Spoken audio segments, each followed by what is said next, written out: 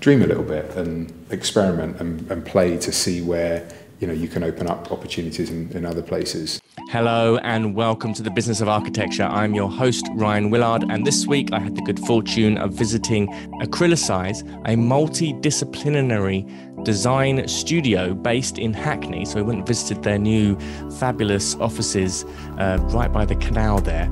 And they've really cornered a niche market which occupies a number of different territories, from fine art, from design to interior design to architecture.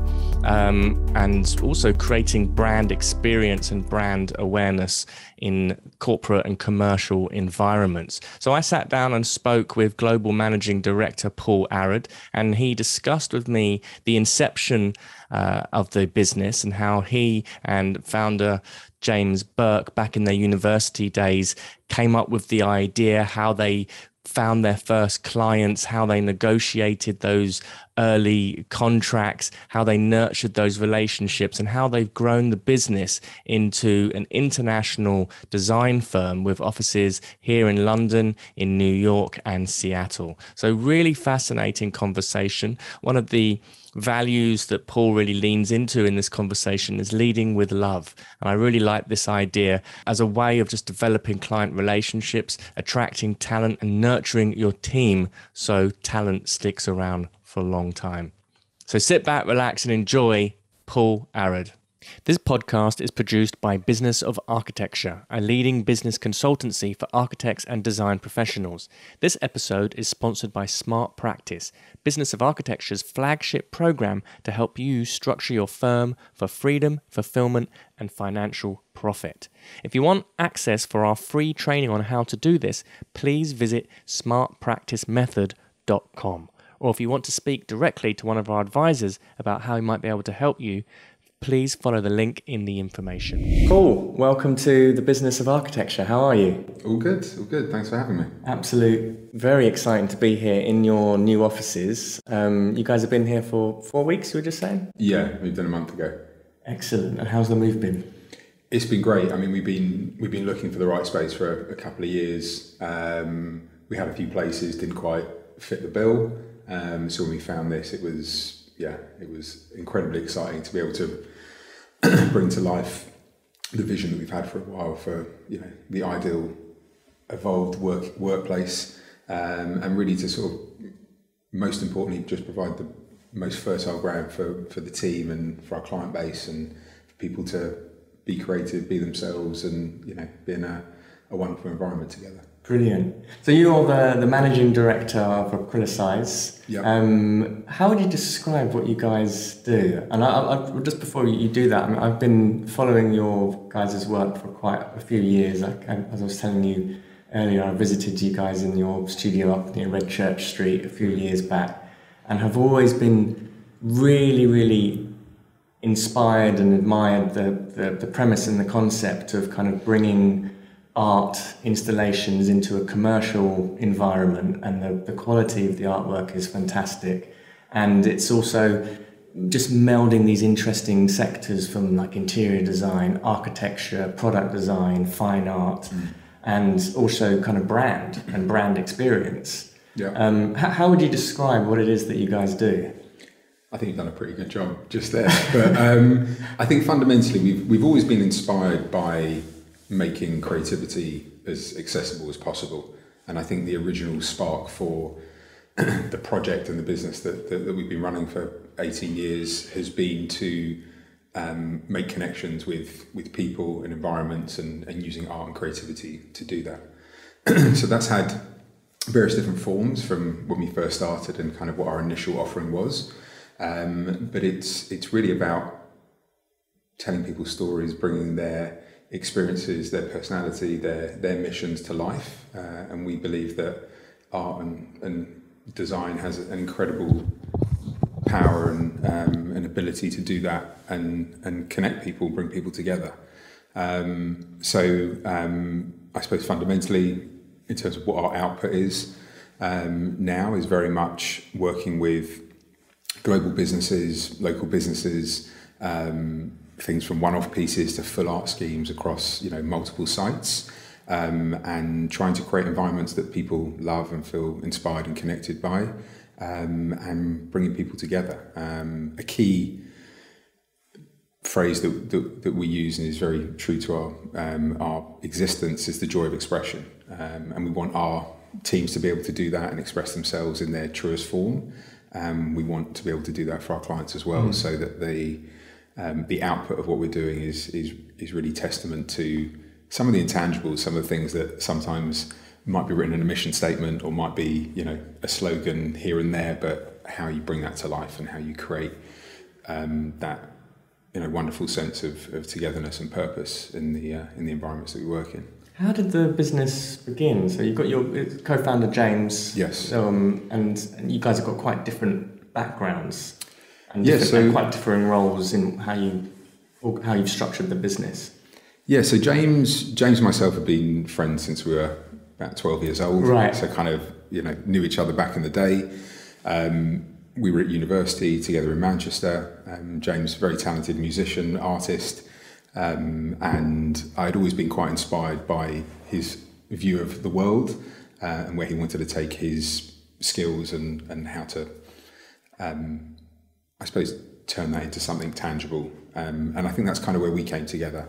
I come from a slightly different background, was more a history student, didn't necessarily have a huge background in art and creativity, but the connection between me and James worked really well. All kind of the things that I wanted to do and was inspired by, he was less interested in. All the things that he wanted to do, I was interested, but it wasn't necessarily my skill set. So fundamentally, as a partnership, it was kind of that creative and that commercial elements coming together. James would come up with some ideas, I'd try and find some clients, and that was kind of basically, and still is to some extent, sort of the core of what we both bring to the table. I think the thing that has really helped us along our journey is the communication and the dynamic between us both. So we have a huge amount of respect for each other, want to hear each other's opinions, don't always agree on everything, but in a really positive way. You can work through those challenges, as there always is as you're running a business. The inception was James's final year art project at university, and he was like, right, I need to drive this forward in some way. And I was working a few summer jobs, not really sure what I wanted to do with my life. And we spoke, and it seemed like a good way that I'd start picking up the phone. He'd do his thing and see where that journey went. And that was back in 2004. So what was the initial project? Was it very much a question of you had art and you wanted to find somewhere to put it, or was it that you identified the kind of problems that you're seeing now with some of the clients that you've got? So I think the art was the solution to that. Yeah, so knowing that trying to penetrate the art world, trying to make it as an artist, trying to bring creativity and actually earn a living out of it, I think is quite you're not really sure what the route is, especially when you go from, educational facility and then into the real world with real things like, paying rent and feeding yourself and whatnot. How do you kind of bridge that? And I think the educational system, certainly when we were there, was not doing a particularly good job of preparing students in the creative sector for what life actually looks like. So I think it took a lot of conviction and self-confidence from James's perspective to say, well, you know what, I'm going to make this a go. And I think mindset is such a huge part of running a business and of being able to make things a reality. And I think that really drove us, because we didn't know how to do a pitch document. We didn't know how to present. We weren't taught these things. And I think you either just pick that up and you learn as you do, and kind of out of the textbooks. But the initial product and the initial inception of Acrylicize was acrylic artworks, and that was kind of where we got our name from. And the idea was that we were trying to reinvent the traditional canvas, the traditional way that imagery was displayed. So James had developed in his final year degree these acrylic artworks with images applied directly to it. It was kind of also at a time where you had the iPod generation, just the look and the feel really sat nicely with how interior design and general aesthetics were working in interiors. And we were calling up developers and basically anyone with lots of wall space and saying, hey, before you go and buy a bunch of stretched canvases or whatever it is you might do. How about this product? And here's all the benefits of it. It looks great. It's, has lots of, That's quite a leap in innovation itself, as from a creative standpoint of what a fine artist would normally do, which would be kind of looking to establish routes into galleries and building up their kind of, their credentials, if you like, and then be looking to get representation and then sell work that way. And again, it's a kind of quite an elitist process. Yeah. What was the idea behind, let's phone up developers, let's look for people who have got space? Was that just out of a conversation, or? Well, I think to that point, if there's barriers to getting in place. So I did go door knocking down Court Street and round Mayfair and like, hey, do you like the work that, my business partner's doing? And it's not that whether they liked it or not was less of a thing. It was just more of like, we're not about to put you all over the walls. Yeah. And I suppose the route to making it as a successful solo artist is a very different and, challenging and based on so many factors that sometimes aren't always based necessarily on the pure talent, but who's kind of giving that credibility. What are the box tickers that have meant that actually we're giving value to this. So the only thing we could do is think, okay, well, we've got to think differently about how we approach this.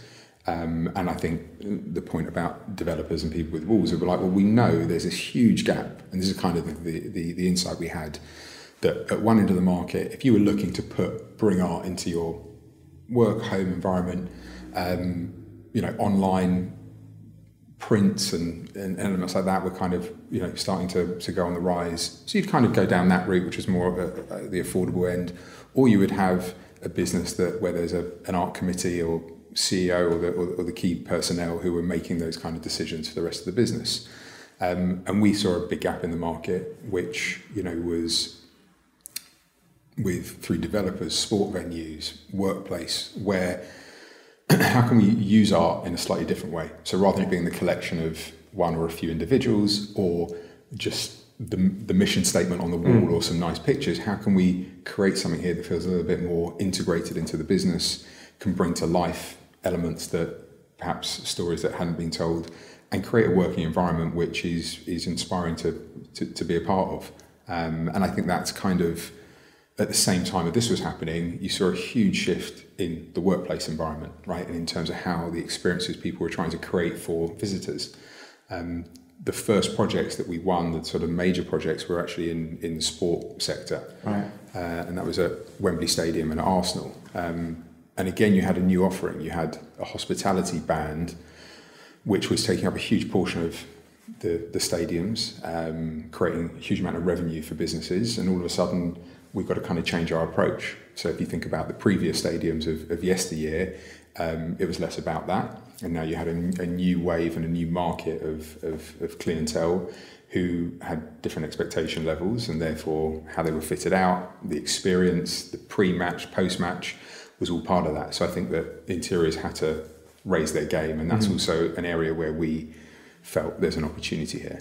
And then it was a case of picking up the phone. And I know that it's like, it sounds basic, and I still to this day, I just think that, there's nothing more important than making connections, speaking to people. You can't wait for things to kind of just fall. You've got to go out there and kind of make it happen. And to be fair, we had no experience of it any other way. So there was certainly some positive naivety about that process. And we kind of went into every pitch and still do with, we've got to make the decision. We've got to create a case where there isn't a decision, right? The client's just like, yeah, this makes sense. It kind of ticks every box. Why wouldn't we do this? And so I think that energy and that enthusiasm towards how we try to win business was, integral to, the success of the business. And I think reigns true every single day. There's always alternatives. There's always other options for clients. And it's important for us to present ourselves in a way that is meaningful, is authentic, and creates added value to. Were you finding, particularly in the early days, that it was did you have much competition? Were you offering quite a unique proposition? Because I can imagine, when we think about, large corporate environments, and sometimes they might commission, a well-known artist to do something. And obviously, again, that pathway to becoming an individual artist is so different. And here you're actually, it's a service, and you're listening to what the client's needs are. There's listening to what the brand is about, what the experience wants to be like, what their visitor experience wants to be like. And that's a very different way that an artist would approach something, because now we're moving into the world of design, but it's not quite interior design either. Well, I always find this quite fascinating, because when you talk about art, and when you talk about art in a traditional context, Michelangelo in the Sistine Chapel, right, was commissioned to do something for the church, right? So it was, obviously an incredible artist, but fundamentally this is a commission for a bigger mission, right? And this is what we're trying to say, and this is what we want, how you want to deliver it. And I think there's always been that balance between artists in terms of earning a living and commercially trying to get to a certain place, and then also being able to truly express their view on the world. And I think that in today's version of that, people are wanting to, personalize every experience and ensure that how they're coming across, how their environments are, their people, their offering is as bespoke as possible to the client base. And I think that's kind of where we found ourselves, was in this middle ground between art, design, brand. And I think we've always been quite happy about not saying, here's the box we sit in, because I think the beauty of what we do and the beauty of the creative industry is that there is flow between those different elements. So, we did a thought piece on, the balance between fine art and brand. Where does that sit? And if you look through, art history, there's lots of examples of where those two things have kind of come together, where there's a corporate and commercial, financially driven world to some extent, and then the true expression of, the artist. And we're quite open and quite, proud of playing in that space. So you do get those conversations. Well, is it art? Is it design? Is it this? Is it that? And I think, well, it's always been like this. Do we have to define it? Yeah. In like, what are we trying to achieve from this? We're trying to create, a better connection, better experiences, more accessibility, whether it be in public realm or inside, an individual sort of workplace. So I think that that's kind of what we lead from. How can we make a difference? How can we do something that represents authentic creativity, but also is to, benefit the wider environment? So when you were kind of hitting the phones and drumming up the new business, what kind of things were you saying, and how did you strategize? How did you know who to choose? How were you identifying who were the right people to call? I would love to tell you that it was sort of, very carefully calculated and considered. But I'm a big believer in action over thought. And I think that you can spend a week thinking about who should we contact and how should we contact them and what's the approach. And there's just no better experience than picking up the phone and being like, okay, I probably shouldn't say that next time, or I'd frame it differently.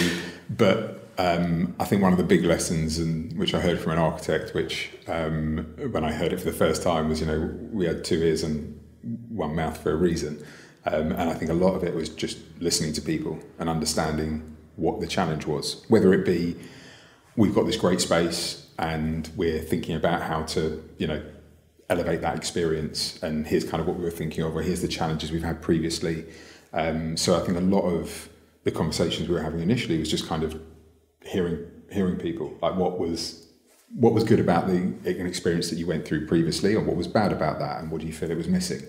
And then that allowed us to be like, okay, well, this is what we're hearing, and here's how we can then respond. So in our pitch presentations, we would try and be as focused, and that's where kind of strategy would play a much bigger role, because then you're like, right, well, here's the issue or the challenges that maybe they're facing, and here's how I think we can resolve that and help with that.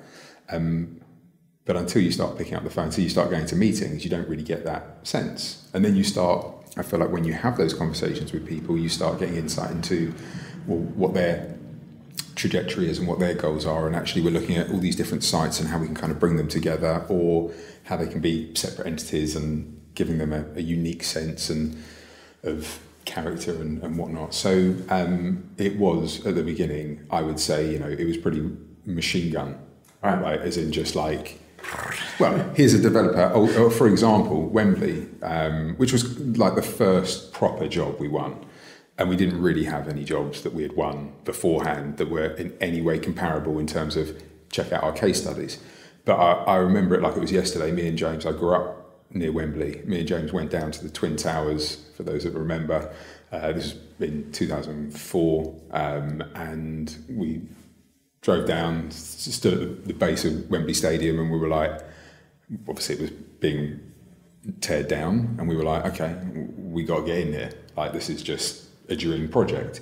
And then from that point, as soon as you have that initial, spark of like, right, great, we can do it, and not having gone through any experiences of like, well, it might be difficult, there might be competitors, or we were just like, right, how can we get in? And we managed to find a contact who knew somebody at the club, and long story short, we managed to get a meeting. And then in that meeting, we basically had, spent 2 weeks making videos and samples, and we didn't even know what they wanted, but we just kind of went in there with like, an armory of, we're here to help. We were a local business, so we definitely leaned into that card. Right. Fortunately, we're successful. It was, a bit of a bumpy ride to getting it, because we made a lot of mistakes in terms of our... Well, I guess the other thing is that the business itself is quite unique in terms of its proposition, and like, where do you go to model yourself on?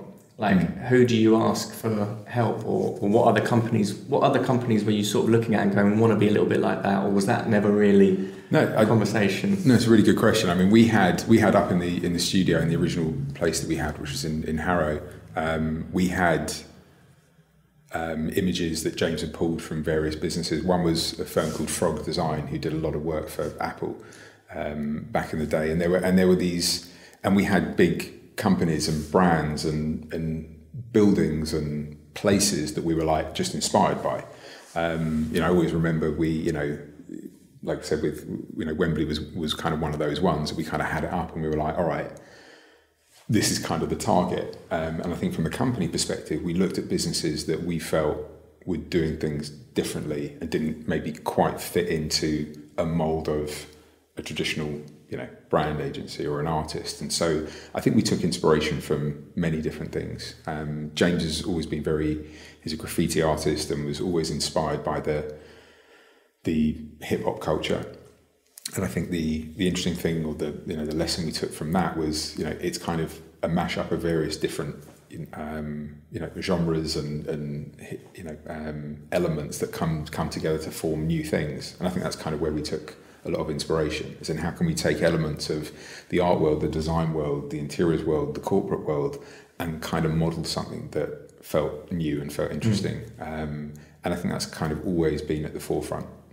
We don't want to be like anybody else. We want to be us. It's the only thing we have. It's the only thing I think every business has, right? Is that the essence of who you are, what you bring to the table, your approach to things, your view on the world. So we've always tried to stay really true to that, and ensure that follow that with sometimes blind faith, and hope that that takes you on that journey. And I suppose the other component of that is being humble and self-aware enough to know where, okay, that's not working as well. So a really good example of that is when the original product that we had, which I mentioned, with the acrylic panels, and that's kind of what adorned the walls of Wembley and Arsenal, we then saw people popping up all over the place offering a very similar product. And I always remember I got a call from somebody who was interested in purchasing. I was like, well, I've gone online and I found, 3 other businesses that we feel like there's a like for like, what's the difference, kind of thing. And it was kind of one of those moments where I was like, okay, this has probably run its cycle. We need to keep adapting. And one quote we used to have up in the studio is, the nature of design is to redesign itself. And I suppose never to just rest and be like, So that's quite interesting. So at the early days, were you doing the production work yourself in terms of like those acrylic panels? Was that something that was done in-house? And then was there this transition from, kind of from that into, okay, now the projects become more involved, more complex, like, and how do we deliver that? Yeah, so originally, when it was myself and James, and there was a couple of others early on, we were the outfit for clients who would design what would happen on the artworks and in the space. We would go down, do the site visits, measure up, meet the client, create all the artwork and kind of mock all that up, and then we would use two different fabricators. So one who basically cut all the artworks and the panels in the way that we had subscribed, and then a printer. And that was kind of the route that we went, and we were kind of the people bringing that all together and then delivering that. So we would then install it as well. So from a client perspective, they were getting that service, directly from us. And I think that how that helped us in terms of a mindset was realizing that there's so many incredible people making stuff, from a one person shop to larger, factories, metal workers and all sorts of things. So when we started to develop out of the acrylic canvas, if you like, and realizing that, well, actually there's opportunities in these areas to go really big and expansive and three-dimensional and really take it somewhere, we realized that actually we could develop this network to be able to realize those things. And that was kind of like I said, a bit of a moment after a few years where we realized, okay, there's not only was there more competition for what we were doing, but also we knew we had so much more to give in terms of our creative aspirations and ideas. And I think that actually having that network of fabrication partners and specialists meant that we could really we could dream anything and then make that happen, as opposed to being right, this is a particular machine or production techniques that we want to own in-house. I actually felt that would be more restrictive for us creatively. So that was kind of where that process led to. When the team started to grow, how were you identifying who it was that you needed and which disciplines that you should be looking at? And should we get a designer? Should we get an artist? Or do we need a project manager? How were those sorts of decisions made? And how was the company kind of, how were you strategizing about growth, or was it more organic? So I think some of that was organic, and some of that was by realizing, okay, we can't go down this road again. And I think that the strategic stuff was, I think, more straightforward on a creative perspective, because we would take on a brief and say, we're going to design something that's got lighting in it or has more of a three-dimensional element to it. And that kind of quite simply meant, right, we need this kind of skill set in. We need someone who can model that up. We need someone who can help think of those ideas and develop them. So that was, I would say, a slightly easier journey. I think because when we set up, I was kind of doing everything operationally, business delivery wise, and James was running the creative side. We started to deliver projects that were much more ambitious than we had ever sort of thought.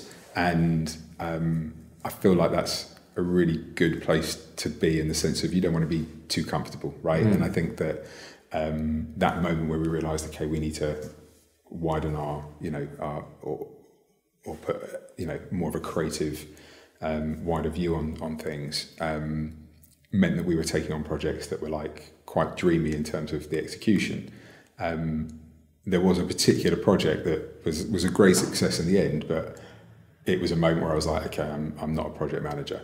And when you're finding yourselves from 10 p.m. to 3 a.m. in the morning on site, because that was the only time you could access.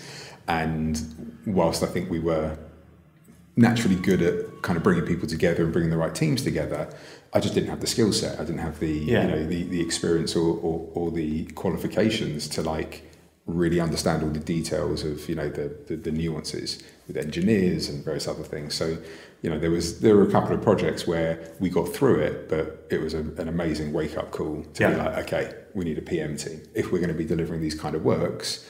And then I think what you find is that the more, it's like that moment of like, okay, there's so many better people out there to be doing all these tasks. And to be honest with you, that's kind of been the thing ever since. And realised that, you know, whilst it's important for us to set the high level strategy and the culture and kind of put those things out there and give overall direction, there's just, you know, so many amazing people out there who make all those ideas come to life. So that was definitely a moment for me personally where I realised, A, this isn't what I'm best at, and here's kind of where I need to focus. And if we build out this in this way, we're going to be so much more successful. You know, it's getting the right people doing the things they love doing that are going to add value to the overall offering. So I think that was, yeah, you have those moments, which at the time felt like, how are we going to get through this?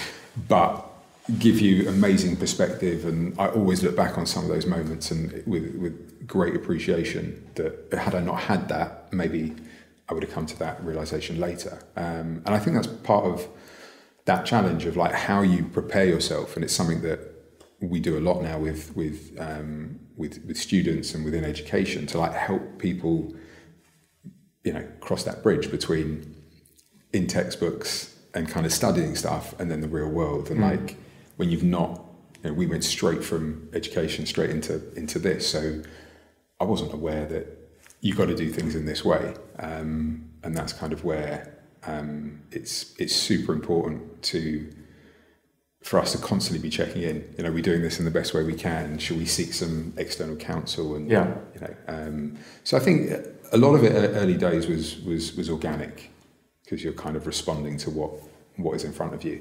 And then I think, fortunately, with a bit more experience and a bit more perspective, it becomes a lot more strategic. Were there points when you started to have that external counsel in terms of consultants who were advising on things like PR or marketing, or was that kind of kept in-house, or any other kind of business advice? So I think, to be honest with you, from day one, we wanted to sort of be sponges in the world of, you know, business, creativity. I think we've always had a passion and a desire to learn and to probably be quite self-critical of ourselves. And you've got to find that right balance, right, between, you know, not ensuring that you're doing it in a way that's going to push you forward. But I would find that, and to this very day, you know, anyone that I come across where I feel like, you know, I think everyone has something to offer, and everyone's got an insight and something and a perspective. Doesn't necessarily tie into their particular experience somewhere, but, you know, you're learning things every moment of a day. So I think that we'd always been quite active about, like, for example, there were a couple of very successful business leaders who we had done some work for, and our immediate thing afterwards was like, do you mind if we come in for a chat? Yeah, kind of here's where we are, here's what we're thinking moving forward, and just for people to kind of challenge you and nudge you, and so we've kind of always tried to have that component, you know, within how we run things. When you first started and versus now, how has how you structure your fees changed? And I can imagine that been quite I mean, for many designers and architects, that's quite a difficult thing. How we meant to set our fees on this? What's the rule of thumbs that we should be using? How are we allocating budget from the fees?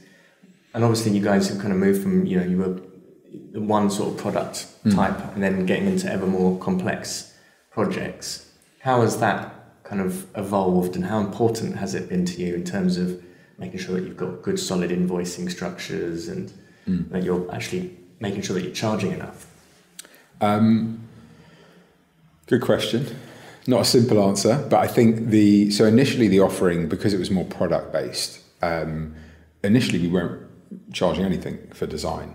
Right. And I think that was in part because we found that a lot of the approach to creatives, which is not a good thing, is you do this for free, you think of an idea, if we like it, we'll kind of move forward. Yeah. And there is, you know, there's lots of, you know, unfortunate jokes about this within the creative industry, that, you know, it's not perhaps given the same level of, you know, authority or you know, value that it probably should do. You know, someone's ideas and you know, concepts for things are, you know, I believe worth, you know, worth paying for, and I think it's definitely moved more in that direction. But when we first started, it kind of felt like that dynamic, and maybe that was something that we, were putting out there as well because of our own, experiences or feeling like that's kind of how you win business. And I still think to this day there's a huge level of, there'll be projects that we pitch on and want to think of ideas for and to put ourselves in the best position. But it really came about when we started to hire people. Just from a very basic perspective, when it was mine and James's time, we didn't calculate it in the same way. We thought, well, great, if we get someone buys 100 artworks from us, we can make margin on that, and that's all good. As with every business, there's more costs that come in, people and space and equipment and all these other things. You then get into a little bit more of here's what our operational costs are, and if we sell this amount of artwork, what that would look like. But hang on, we've got 3 creatives now and a project manager who we need to then bill out their time. So that was kind of the first place where we got into. It also coincided with the scale of projects we were working on. So we'd be getting involved in projects, not just from we would like to purchase X amount of artworks from you, but actually we need, deeper level sort of concept, or we need you to liaise with the architects and be on site and attend meetings. And so all of a sudden we started to realise, well, we need to be able to charge for those things. And to be fair, in that context, there's no pushback from clients as to you should be charging for that. Yeah. So that obviously helped to develop that structure. I think we've always been very mindful of the financials, always trying to strike that perfect balance between taking on the right kind of jobs that will pay, but also allow us to create the kind of works that we are passionate about and want to push the studio forward to. There's always ones where you're like, okay, is this probably more of a financial decision than creative, and vice versa. So it's balancing that with the overall cash flows and, what is the pipeline and all those other things that I have always been very passionate about, ensuring that, we're reaching a large number of people. Not every opportunity results in a win for a number of reasons. So I think to my earlier point, the idea of sort of getting our name out there and also hopefully the nature of working with really good clients and architects and design teams where your name gets thrown around is obviously, a crucial part of that. Nowadays, I think it's seen as much more of a want. I found that I used to have to go into places and kind of convince people that it might be a good idea to bring this kind of creativity into a space. Certainly in the workplace sector, which has obviously had a revolution to some extent in terms of how we're all working, what the workplace means. I think the demand to create spaces that really appeal to staff, help with staff retention, help with client engagement, has meant that the kind of offering that we have, I think, is more of a need than a nice to have. That's really interesting that you're starting to change your value proposition, because it's not just something that looks pretty inside of the space. It's got an influence on the actual performance of the business and is contributing to these very important aspects of the company, like staff retention and client experience and brand. How did your value proposition, how has that shifted from the early days till now? And how do you communicate it to clients? Well, I think when you're looking at any project that we might look at currently, I think the kind of questions or the kind of wants from clients are vastly different to what they once were. For example, people are thinking about how do we create, if it's a public realm space, how do we create footfall? How do we keep people in environments so they feel actually this is a great space to be in? They're going to be utilising a food and beverage offering. They're going to be spending more time and money in an environment. So there's that component. If you're talking about experiences on a match day in a sports sector, as we kind of touched on, it's a similar kind of experience. It's not just coming for the game, it's coming for the before, the after, the overall experience. It might be client entertainment, it might be events throughout the calendar year that are not just for that event. So how do we create an environment that really is appealing and not just for visitors, but also for staff and people utilising the space on a day-to-day basis. And I think workplace, as we've touched on, is everybody is thinking about what that looks like. And whilst there's been lots of innovation already over the last couple of years, everyone's still trying to find their feet and trying to find out what the right combination is. And we have our thoughts on what that looks like for us at the moment, which our space here is very much sort of a realization of that. So I think that there's a community aspect. People are in a really positive way much more conscious about how we engage community, and that might be from local artists to certainly when there's planning consent required, how we onboard residents and visitors to a space to ensure that they feel connected, they feel there's benefit and value to them. So again, how does art and creativity and that play into that realm? So I think people have just got a much more socially conscious frame. I think the days of we can put an office out there that basically has desks and chairs and you need to be there from 9 to 5, it just doesn't exist anymore. People have choice. There's a huge power shift from employer to employee in a really positive way, and therefore businesses, spaces, offerings need to work much harder to bring people together and to create ultimate experiences. So I think that all those components, and look, there's a plethora of elements that make that all happen. We work fortunately with some incredibly talented architects and design firms who are pioneering those elements, and I think that we plug in and dovetail really nicely with what they do in terms of bringing that additional layer of art and creativity to the schemes and the projects we work on. So I find now the kind of conversations you have with clients are just much more engaging. Are just much more how can we push it this way? How can we create an even better experience here? And that's amazing for businesses like ourselves, because it forces us to think about what we're doing and the best way we're doing that. And you've got a nice kind of cycle there of creating spaces that are financially driven to an extent, but I think it's a lot more than that now. How do you know when to say no to a client, or when you realise it's not a fit, or perhaps sometimes it might be something that you've pursued and courted a particular prospect or client, and then realise actually this is not going to be a fit. Does that ever happen? Like you kind of Yeah, for sure. I think there's probably two aspects to that. One is sort of, the relationship, and one is sort of the work. So I think, we have a system, we call the North Star of like a project potential comes in, and we will assess based on a number of factors, is this the right project for us? Is it going to be able to, fit to our sort of creative philosophy? Will it be sort of a game-changing project? Does it work for us financially? Does the timeline work? Does all these kind of components that you think, and sometimes you don't even need to look at that because you're like, boom, this is something that 100% we're all over. And other times you kind of got to make that call. And sometimes it just may not be the right fit, in terms of what the creative aspiration is, in terms of a number of logistical factors that just may not suit.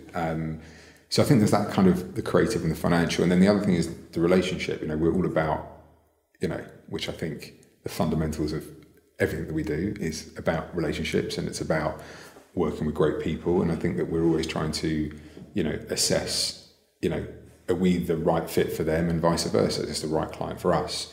And I think testament to a lot of the relationships that we have, it's not client supplier, it's like we're on the same team. Yeah.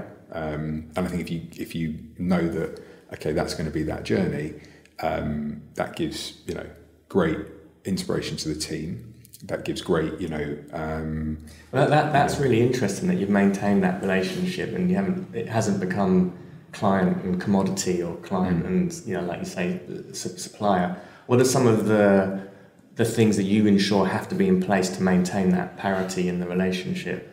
I mean, I think, put simply, we do our very best to hire brilliant people who are brilliant at what they do, and most importantly, lead with love. It's one of our sort of core values. Just be a nice person, first and foremost, right? We know that we're not going to get everything right 100% of the time. We know that not every single idea that we come up with is going to be the winning idea. That's fine. I'm comfortable with that journey. I'm comfortable with that, as you navigate through projects. What we look for in any relationship is just sort of mutual respect and understanding and appreciation of what everyone's trying to do. And, I think that kind of really is at the forefront. I think if you, there's been a number of times where you'll have to, look at a certain project and be like, okay, look, we need to adapt it in this way and that way, or have a conversation with the client because costs have come in and they're higher than anticipated for a number of reasons, or there's a timing thing and again, if you have a base of, like with any good relationship where they know you're trying to do everything you can, okay, not the ideal scenario, how can we work around it? It's such a more fruitful and positive experience to have. I think to go into any kind of, business arena and think that everything's going to be absolutely perfect every step of the way is just, is naive, maybe the naivety we had early on. So I think when you have that awareness, you then work to make sure that you can build as strong relationships as possible, deliver the best work you can, and be open. We want feedback we encourage it between our staff, with our clients. It's a fundamental aspect of getting better and realizing where you could have done things differently. And wow, if I didn't have that insight, we might be on a different course. So I think that, it's all those sort of components are really sort of, crucial. And probably one of the key things, which I think is a big factor for us is fear. So when there are some relationships, fortunately, none that we're working on at the moment, where there's kind of a fear that's kind of come from somewhere. We've got to get this in this way, and we're worried about what this one might think of that and whatever else. And I always think with any relationships, not necessarily business-wise, it's not a great starting point. Yeah. You want to be in a position where you're like, right, we're supportive of you, vice versa. We want to keep each other in check, make sure we're delivering what we need to deliver.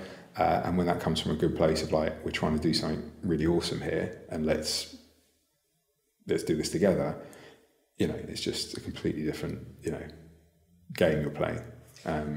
You guys have now got, obviously the new office here, you've got an office in New York, and is there somewhere else as well? And in Seattle. In Seattle as well, okay. So now it's, it's a international business. You're moving into, a very kind of difficult commercial environment in the States, or lots of different challenges.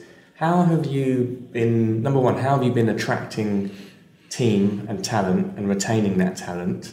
And then what's been the process of doing that in a completely new country?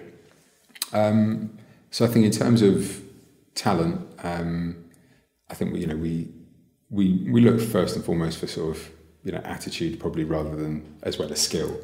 But I know it can be a cliche, but it's very true in terms of, you can learn skills, and I'm not sure you can change attitudes in the same way. Sure. So I think that first and foremost, we just want great people who are passionate about what they want to do, and we want to give them space and time and energy to be able to do that and express themselves. So I think that that's a kind of key component in terms of bringing people in. I think we want to make sure constantly that we're listening to people, that we're hearing, at every stage of one's career, there's different things at play, right? There might be things on a personal level. There might be like, well, I was doing this and now I kind of want to go into this direction. So I think it's a constant, levers and, dials to kind of get all those exactly right. But it's trying to get people on the trajectory that they're on, aligned with the trajectory that,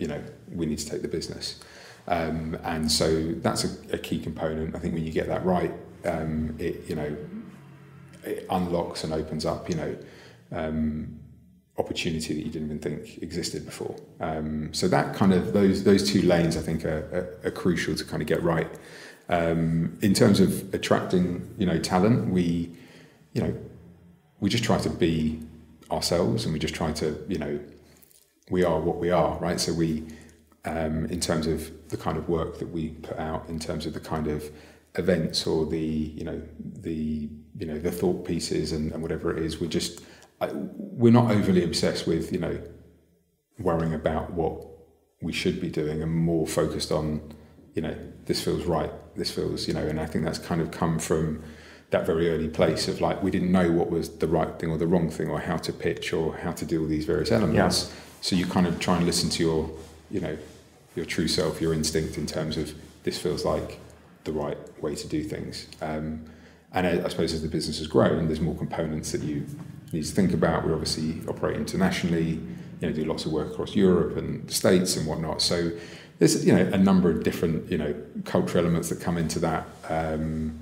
But again, that's kind of where you bring in great people who understand that and can help with building out that team. And we actually recently just had the day we opened here, we had our US team all over for a week-long Acrylicize week of fun and workshops and various other things. And I think having that 2-year period of not being together has really highlighted the importance of just getting people in the same room. And I think that's another thing which builds teams. It's being able to chat about something completely irrelevant, that's not necessarily work related, but you are starting to understand people, understand what makes them tick, what's important to them, and that kind of builds, I think, much stronger relationships and people that are going to go and sort of bat for each other.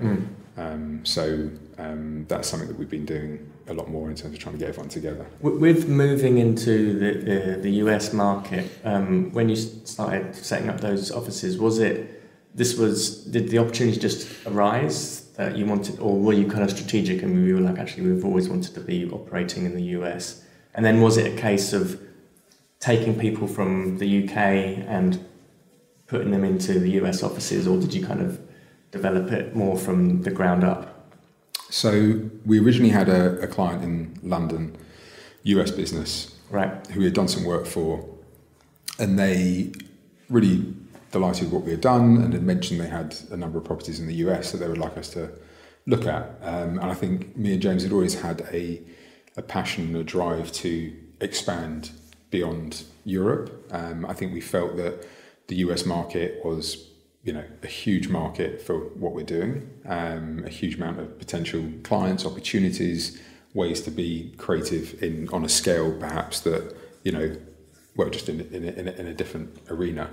And we popped across, had a look at these jobs, and we were like, okay, seems like it could be good fun. And so initially we found somebody locally who instrumental in terms of helping to run those projects.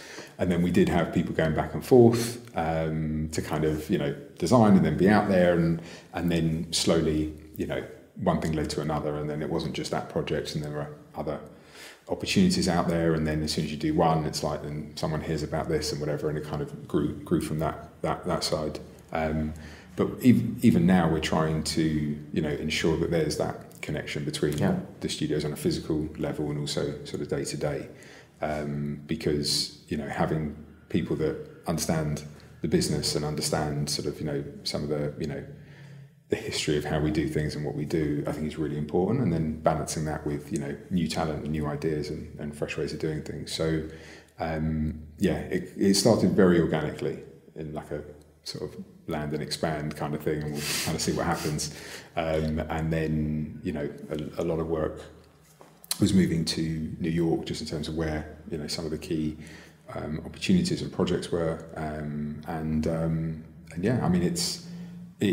It's in some respects, it's a much bigger playing field. There's, more competition and more, a different dynamic.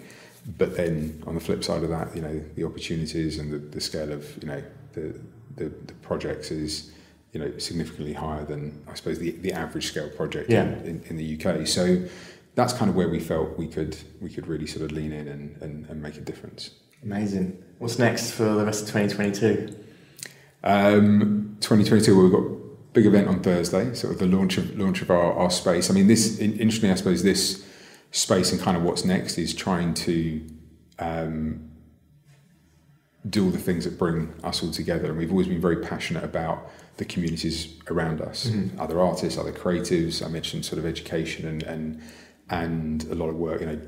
James the other week was doing talks in primary schools about the joy of expression, about being creative, about trying to instill as much of that as possible onto our surrounding environment. So this is a place in the art house is somewhere that we can bring all those elements together. Yeah, there's no shortage of interesting talent next door and exactly. And I think I think the creative world that needs as much self-confidence and self-belief as possible, and I think that happens when you kind of interact with others and you see, oh wow, this person's doing that, and it kind of helps you sort of raise your game. One of the key focuses for us is in terms of our the hyper-evolved workplace, which is something that we've been developing, which is about sort of our take on creating the workplace of the future and creatively how that infuses in spaces. So we've been doing that with a number of sort of key clients globally, and doing a lot more of that, because I think there's so much, so much transition, there's so much opportunity within as that landscape has shifted, that we're really excited about what we can do in that space. I think there's never a shortage of ideas and thoughts about where we can take things. And I now feel that we've got kind of the environment and the space to really sort of take that to the next level. And that's kind of always been kind of the dynamic, right? As in, like, you do one thing and you're like, right, okay, I think we're doing that pretty well. How can we do that better, and how can we take that and push on forward? So it's kind of, we've always seen it as like the art project from school days, and how that's kind of just developing and layers on top of it, which is quite a nice way, I think, for us to sort of view it. Look, we obviously set out targets for things and places where we need to be from a commercial and creative perspective, but also allowing space. I think that you can get so caught up in the delivery of stuff, but it's really important to give not just myself and James, but the whole business, headspace to dream a little bit and experiment and play to see where you can open up opportunities in other places. We're doing a very big piece at the moment in the metaverse world.